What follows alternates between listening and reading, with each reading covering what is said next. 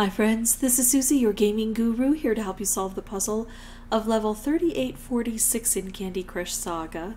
If you find these videos helpful, I would ask that you consider liking and subscribing. That in turn would really help me out.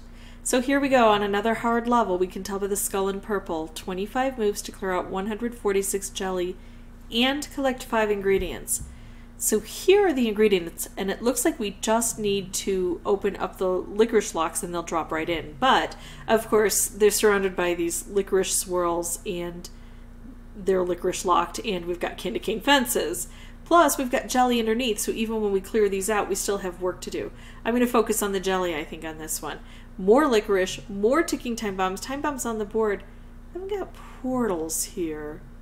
And I've got portals here. So do you know what that tells me? That tells me I could make this move and it would make a stripe and that would be nice. But what I should do is make moves down here, because this is the bottom of the board and this is the top of the board, and this is how I'm going to get more cascading. Again, I could do a special. I want to hit the licorice. Stripes don't go well through licorice. And I'm also realizing I've got ticking time bombs I probably need to get rid of on the board, so I probably want to focus down here for that reason as well. It's tempting because I would be knocking that out, and I probably do need to focus on how to get here. I'm going to do this one mostly because it takes out a licorice, and so it helps a little bit more. I need to try to keep taking out licorice.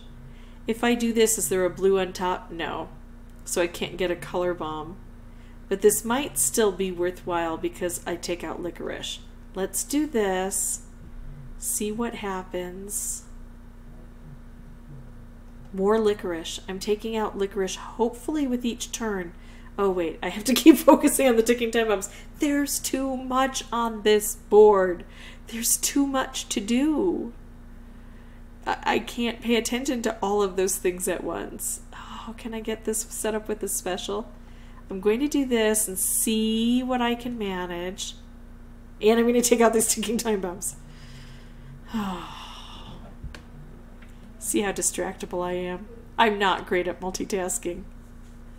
People say, oh, I saw you made a mistake on the... Oh my goodness, I make so many mistakes on this, especially while I'm talking.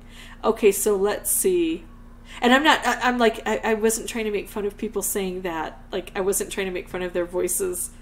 I was just, you know, commenting that people point that out, and I'm glad they do, because it shows then, it points it out to me so I can try to do better, and it's training their eyes so they can do better. But I'm just surprised that more people don't point them out, is where I was going with that. All right, so let's see. I can make this stripe, and it's in line with this, but it's not aimed there. What can I do? I need to get this set up with something. So here we go. We've got a special.